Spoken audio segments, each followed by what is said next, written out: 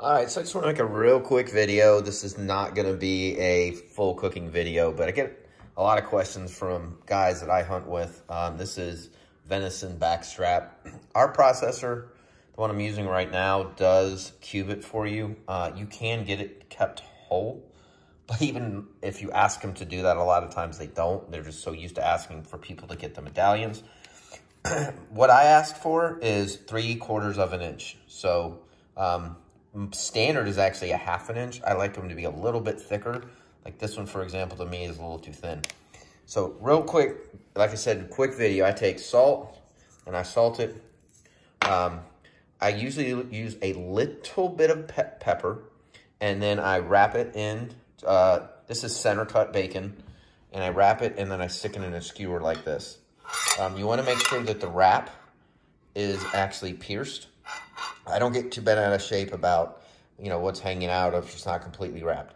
Another guy that I cook a lot with, he'll wrap it again this way.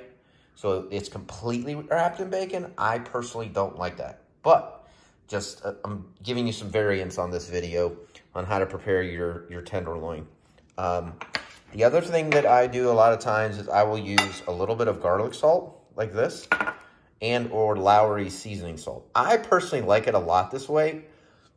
Unfortunately, though, my family doesn't, so then it doesn't get eaten the way that I would prefer.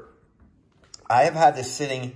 I use these, I don't know what you call these things, these plastic containers that have these drip pans on the bottom.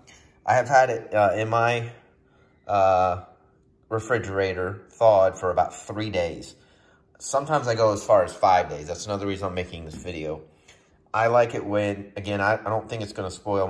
I keep my refrigerator at 36 degrees Fahrenheit, and it gets out a lot of the juice, or a lot of the blood, rather, in a good way. But, again, at the same time, it's elevated, so it's not sitting in it. I don't recommend you do that.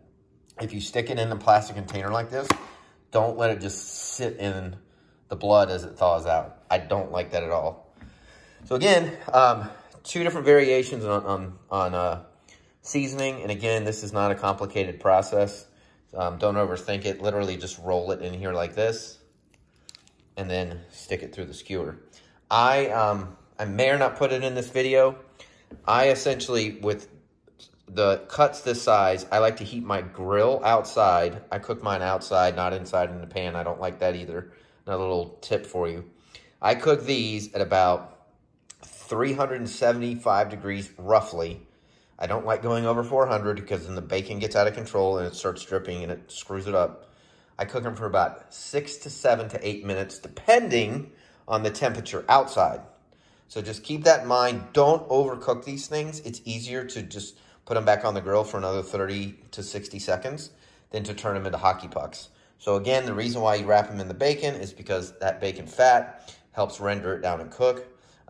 Again, I don't over season them, and I hope these were a couple different variations for you to try. One thing that you can do with a marinade that I actually like a lot is soy sauce. The extra salt really helps. I personally haven't had a huge following, meaning that people that I cook for like it that way, but some that do like it that way like it a lot. So again, I know this was a very short video, but here's a really easy way to prepare your tenderloin if you have it. Don't overcook it. Hope that helps.